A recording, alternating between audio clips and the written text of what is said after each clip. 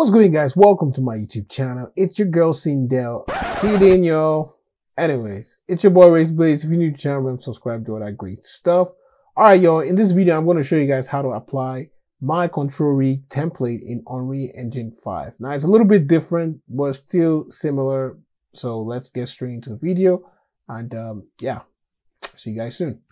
Alright, y'all. So when you get my template, I'm going to show you guys the procedure on how you can apply it in, your project. So basically, let me just open the file here.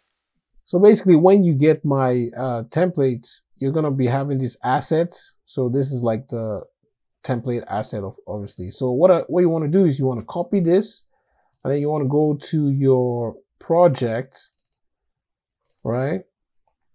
And then just paste it inside of the character. So paste there. As you can see, it already appears or shows in our viewports. So I'm just going to rename this to Sindel Rig. Okay. So I'm going to open this up. Just going to open this up real quick. All right, y'all. So we open this up, and obviously you can see that it is still same thing with, Unreal Engine 4. It's just the viewport is a little bit different. So obviously the first thing you want to do is you want to go to the preview scene mesh and then click on your skeleton. So, the controller can identify what skeleton is being attached to. So now the next thing I'm going to do is I'm going to go to the example heaps here, and I'm going to go to Sindel to refresh it. Now, for some reason, you don't really see any skeleton appear. I don't know if this is an error. Again, Unreal Engine 5 is in beta, so, I don't, yeah, let's wait to the full version. But anyways, it's still like, worked in that way. So I'm just going to disconnect this, right? So now it's time to adjust our controllers to the appropriate joints. So there is a slight difference in how we're going to do this. So basically, I'm going to go to copy, Control-C, and then I'm going to paste in my hips area, which is paste global transform. So this will appear here. All right. So I just want to mention something. So in Unreal Engine 5, the only difference is when we do this in Unreal Engine 4, all you just have to do is copy and paste, into the controls, and then the location stays that way. But in Unreal Engine 5, you guys should check this out. If I connect this, and then I say compile, you see it didn't really adjust properly. So yeah. So how do we fix that? So let's remove that. So pretty much what you just need to do is to copy this, right? And then you are going to paste global transform. And then you have to do additional work by just setting initial transform from current. Okay. So now if I connect this back, it's going to stay exactly the same position. So that's the only difference I found. All right. So let's go ahead to quickly do the rest. It's not a big deal. It's just, I think it's because the system is still in beta. That's why. Anyways, that's what I think. So let's do the rest real quick. Copy this and then paste it here. Go to our neck area. I'm not sure if I copied the spine too. Let me just do that again. Yeah, I didn't do it. So the neck too. Let's just make this easier for us. Copy this, paste this. Then the head, copy and paste. So now what I'm going to do is I'm just going to hold down Shift and then set initial from current. So everything will be set from current. So let's quickly do the hands as well. So I'm not going to do the fingers. So let's see.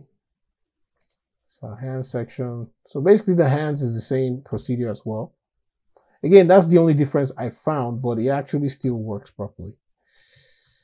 I'm just hoping that Unreal Engine 5, when it comes out fully, it's gonna be good, because really there's a lot of bugs in this beta.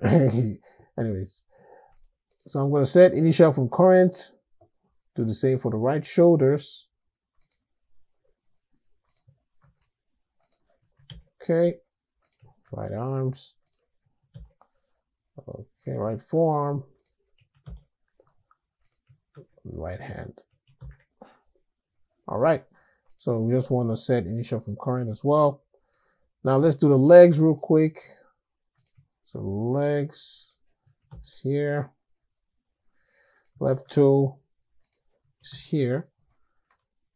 And then the knee is pretty much here. And the right leg, right foot here. Right toe is here. And then the right leg is here. So let's go ahead to drag this out. Drag this out with the knee. Okay. Now I'm gonna hold down this and select all this to set all this from current. All right, y'all. So pretty much that's everything you need to do. And now if we connect this back, you can see that it actually worked properly. There isn't any issues. So if I bend down, it bends. So yeah, that is the only difference I found, you know, when using my control rig. Just that you have to just do additional step there. Let me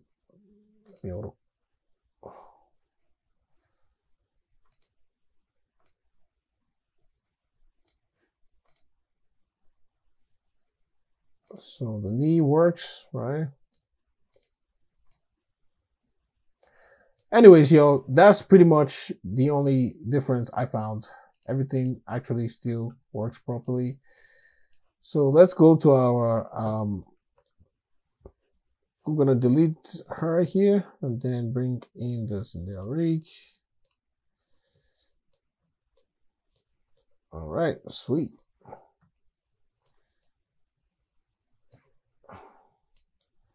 So you guys can see that this still works. Now, if you want, you can actually move this knee like close to the knee area. You don't have to put it in this position here. Okay. It's just for us when we're trying to, you know, connect the knee to the actual joints, we have to do this. But you can see everything works. Our character jumps. She's happy. Head works as well. Right. Neck works. So yeah, pretty much that's how you you set that up. And yeah. So let me actually just change this to single BP so I can have animation. So as you can see, this works really nice. It's crazy, really crazy what we can do in these modern times, that is. So yeah, pretty much that's everything about how you set this up in Unreal Engine 5. Now again, I'm selling this, I'm selling my, you know, template for $50. You guys can email me to send in your request and I'll pretty much, you know, have that delivered to you by email as well. So if you're interested, let me know, okay, so I can send it to you. And I'll see you guys in the next video. Hope this video helped. Have a good day. Bye.